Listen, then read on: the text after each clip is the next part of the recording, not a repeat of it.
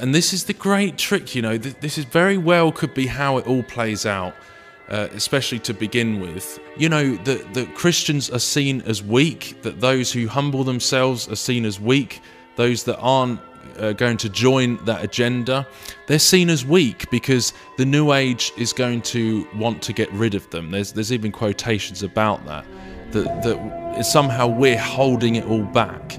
And so the ones that don't follow the pride of this will be seen as the weak ones that need to be hunted.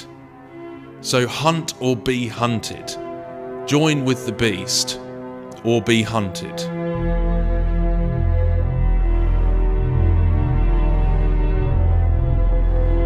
And Cush begat Nimrod. He began to be a mighty one in the earth. He was a mighty hunter before the Lord. Wherefore it is said, even as Nimrod, the mighty hunter before the Lord. And the beginning of his kingdom was Babylon, the seat of all idolatry. Nimrod was famous for Babylon.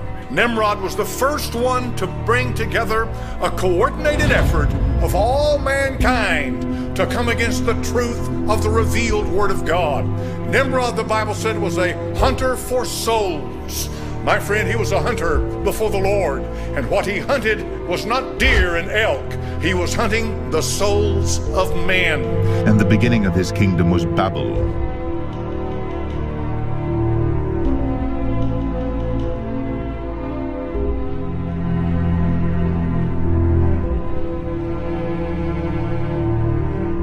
So you can trace it all the way back to the beginning, that this thing is about seeking the souls of mankind in opposition to the revealed truth of God.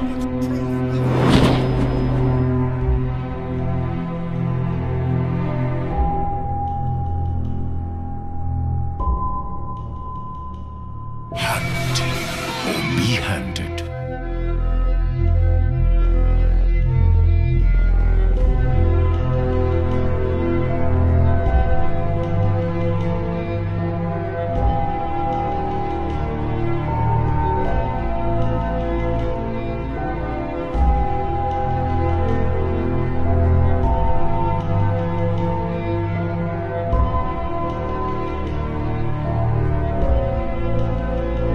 What he hunted was not deer and elk. He was hunting the souls of men.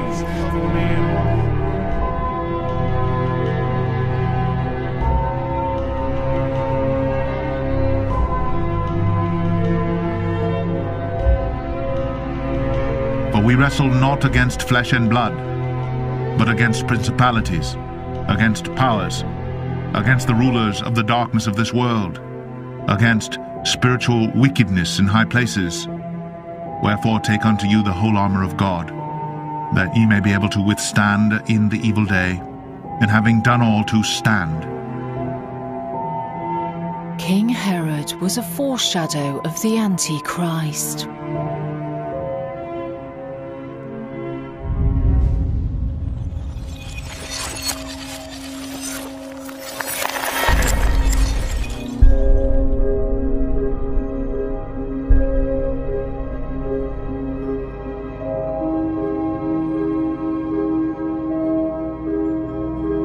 Nero was a foreshadow of the Antichrist.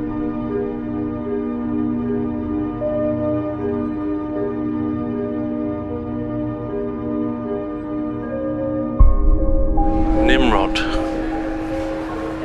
rising from destruction. And so the ones that don't follow the pride of this will be seen as the weak ones that need to be hunted. So hunt or be hunted. Join with the beast or be hunted.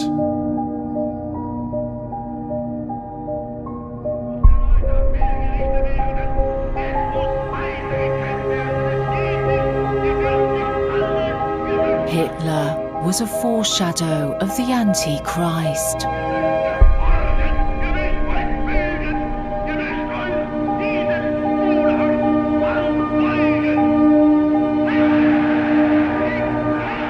He was powerful in hunting and in wickedness before the Lord, for he was a hunter of the sons of men.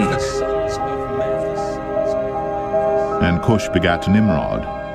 He began to be a mighty one in the earth. He was a mighty hunter before the Lord.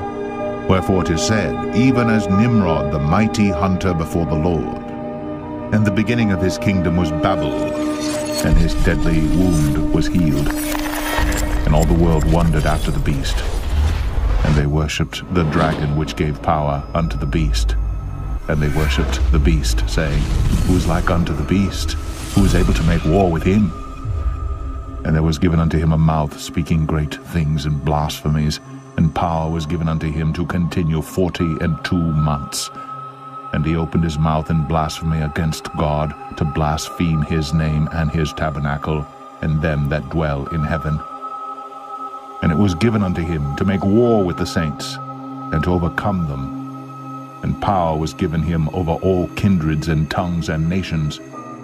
And all that dwell upon the earth shall worship him, whose names are not written in the book of life of the Lamb slain from the foundation of the world. If any man have an ear, let him hear. He that leadeth into captivity shall go into captivity. He that killeth with the sword must be killed with the sword. Here is the patience and faith of the saints.